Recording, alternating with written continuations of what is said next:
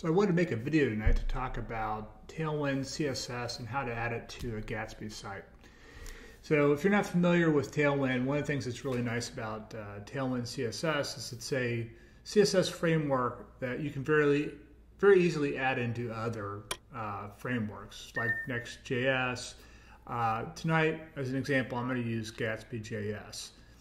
So one of the reasons why Tailwind CSS has become very popular over the last couple of years is that it makes it very easy to have fine-tuned control over your layouts and your components when you're building web pages. And there's other frameworks out there that make it very easy to lay out web pages. But the nice thing about Tailwind is that you can just add these little classes to add specific functionality or the specific features that you need in your CSS without having to write out all of the CSS styles by hand. So what I want to go ahead and do is show you a quick example of how you can add this to a brand new Gatsby site.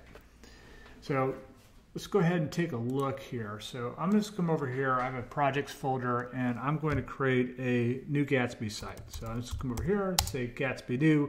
I have the Gatsby CLI pre-installed and I also have Node pre-installed. Those are the prerequisites to be able to do this, but everything else we're going to install tonight. So I'm going to go ahead and hit new. It's coming up, it's going to ask me what I want to name my Gatsby site. I'm going to call this Tailwind. And it's asking me if I want to use a CMS. I'm not going to be using a CMS, so I'll just say no.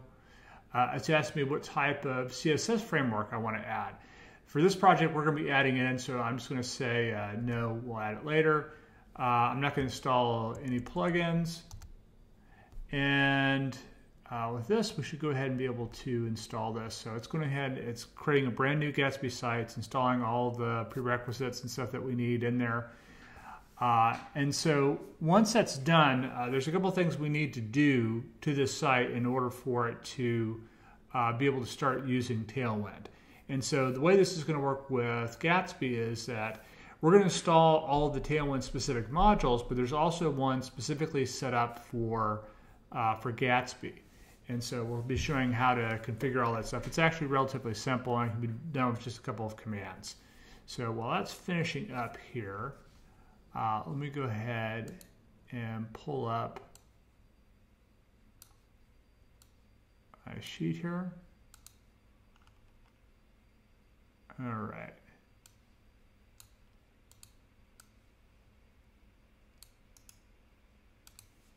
All right, so now that's done. I'm going to go ahead, I'm going to come over here and I'm going to go into that site. So I'm going to say CD Tailwind. Now I'm in the Tailwind site, and I'm going to go ahead and open this up inside of Visual Studio Code. All right. So we're in Visual Studio Code. I have a source folder, and inside that source folder, I have a pages folder, and here is my home page. And we can see there's already stuff that's even when you create a new Gatsby site, it goes ahead and it creates a bunch of stuff in there. So what I'm going to go ahead and do, just so we can see what this looks like, is I'm going to go ahead and tell it to run the develop script. And once it does that, I am going to open up a new browser window. Let's use Chrome to do that. And it's almost done running the build. And so I'm going to go ahead and come over here and try to load this up.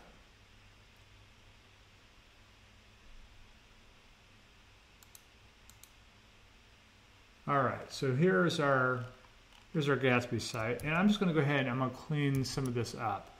So let's come over here. I'm going to shrink this down a little bit, and I'm going to remove everything inside of this main tag.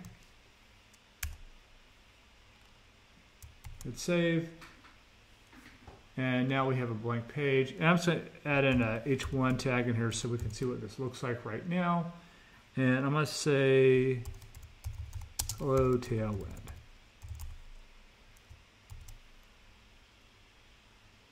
And there we go. We can see that live reloaded. Now what I want to go ahead and do is I want to add in the specific modules that I need in order to be able to add this to my Gatsby site. So what I'm going to do is I'm going to type in npm I for install, and then I'm going to make sure these are be dev dependencies. So I'm going to say -d. I'm going to add in Tailwind CSS, Post CSS, Auto Prefixer,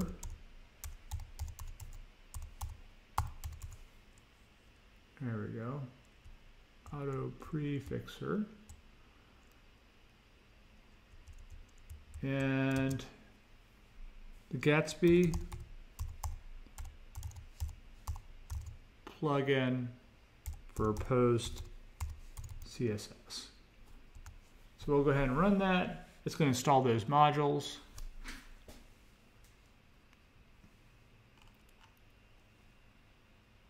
All right, now we have all those modules installed. Now that we have those modules installed, we need to use Tailwind to actually knit the config files that we're going to use for this project.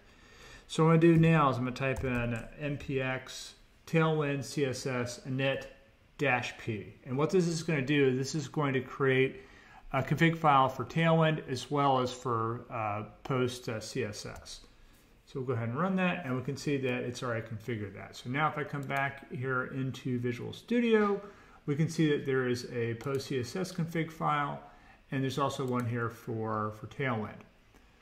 So now that we've done that, what I want to go ahead and do is I want to configure the Gatsby config.css file to use the plugin that we just added for Post CSS. So what I'm going to do is I'm going to come over here to the Gatsby config file, and then under plugins here, I'm just going to paste this in. This is the Gatsby plugin for Post CSS. We'll go ahead and add that. And now that we've added that, the next thing we need to do is go into our Tailwind config. And the Tailwind config, what we're going to do is we're going to add in a place for it to look for the content that it's going to need to scan. And the reason for this is because one of the things that Post CSS and Tailwind does is it looks through your structure of code, specifically at the classes from Tailwind that you're using, and it's going to build out a CSS file that you can use inside of your project that just has the styles you need. And so rather than bundle up like a massive style sheet that's a megabyte in size, it only sends the ones you need. So essentially what it's doing is it's cherry picking, looking through your code to make sure that it's only delivering the styles that you need for your project. So we'll go ahead and save that. And now what we need to do is we need to create a global style sheet. So what I'm going to do now is I'm going to come over here into my source. I'm going to create a new folder called Styles.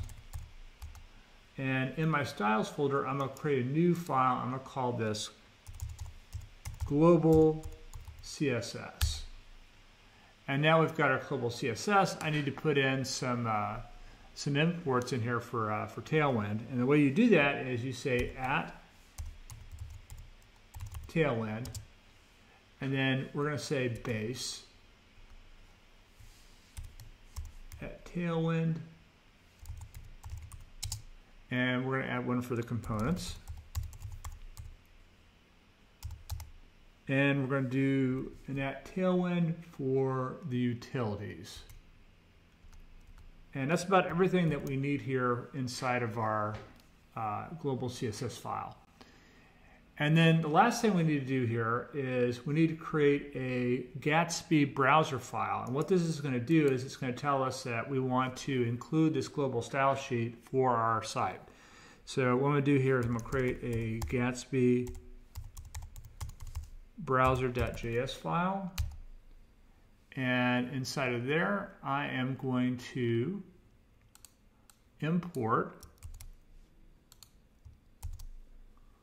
our styles global CSS. So now it's pointing to that global CSS file. And that should be everything that we need in order to be able to get this running. So what I'm going to do is I'm going to come back into our index here, and I'm going to go ahead and hit develop here. And this should load up all of our changes for Post CSS and for Tailwind CSS. It's building our bundle.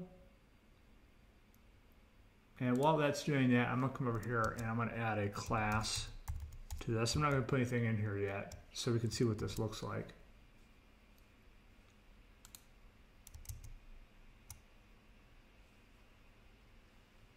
All right, and I think that loaded. Let's go ahead and reload that. Okay, so you can see right there, it's kind of reset a bunch of things, and so we can go ahead and start using our Tailwind at this point. So what I'm going to do is I'm going to say for this H1, I want to use a much larger font here. So what I'm going to do is I'm going to come in here, I'm going to type in text dash 2XL. And we can see it just blew that up to a much larger size. If I want to, I can come over here and I can say 7XL, and that makes it much bigger. So very quickly, we're able to add a lot of things in here that were a lot faster. So now I'll just kind of show you the power of some of the things you can do here with Tailwind. I'm going to come over here and I'm going to add in a div tag. And inside the div tag, I'm going to create a button. And we're going to give it a class. And we'll say, press me. And if we look at this right now, it's not all that spectacular. In fact, we can see it right now, but it doesn't look like anything. So what we're going to do is we're going to add a little magic here. So I'm going to come in here. I'm going to type in BG green 500. And we can see we just made the background green at a color of 500. Now what I want to do is I want to make the text white. So it's already starting to look a little bit better.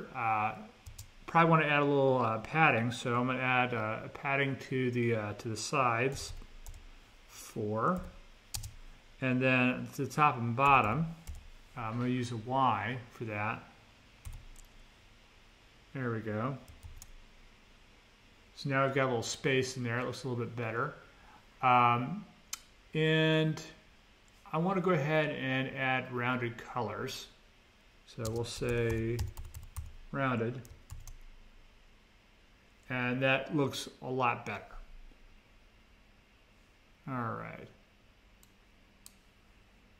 So that's essentially how easy it is to add a Tailwind to a Gatsby site. If you like this video, please give it a thumbs up. If you don't like it, you can give it a thumbs down, but please give it a thumbs up. And you want to see more content like this, please subscribe to my channel. With that, have a nice evening.